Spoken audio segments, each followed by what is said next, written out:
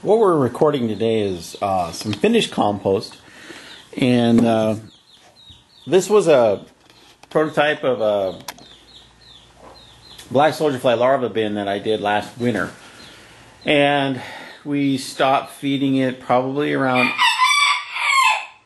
April of last year, and we're just now taking it out. It's February the next year, and we're just taking it out of the bin now. There were some redworms in there, and they've basically taken this after the black soldier fly and made it really nice. There's still some redworms in here. They're a little hard to see. They're pretty small. There's a couple of medium-sized redworms. My rooster is competing with me.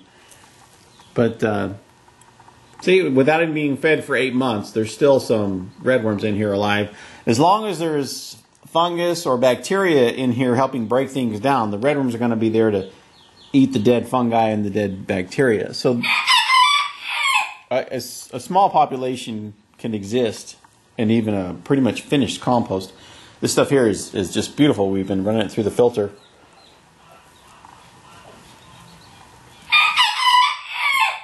And this stuff here with the redworms in it, the bigger redworms, it'll go right back out to the compost. The reason we're taking this, we're going to start this over